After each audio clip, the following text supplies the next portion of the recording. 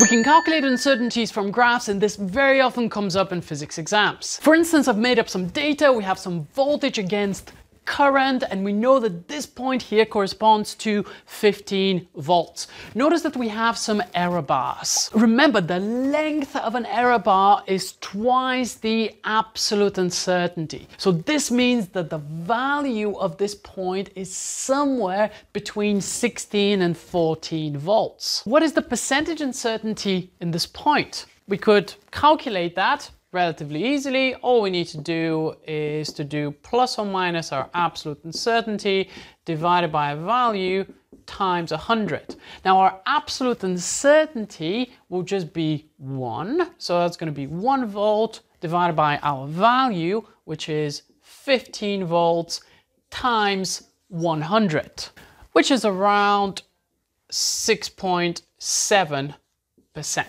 Using all of the data points, we can also calculate the percentage uncertainty and the absolute uncertainty in the gradient. In order to do so, we need to draw the line of best fit, which aims to go through all the data points, but if that's not possible, we need an even spread of the points on either side of the line. We'll also need to draw the line of worst fit. The rule I tend to remember is that it's going from the bottom of the bottom error bar to the top of the top error bar, bottom of bottom to top. You can also do this the other way, that is the top of the bottom error bar to the bottom of the top like this, and there are two possible lines of worst fit.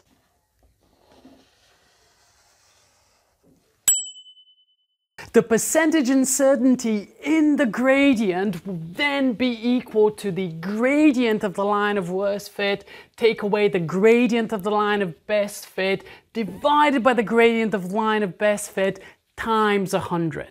If we need to estimate the absolute uncertainty in the gradient, this will just be equal to the difference between the two gradients. Now, uncertainties and experimental skills come up every single year in physics exams, and you need to have a look at this video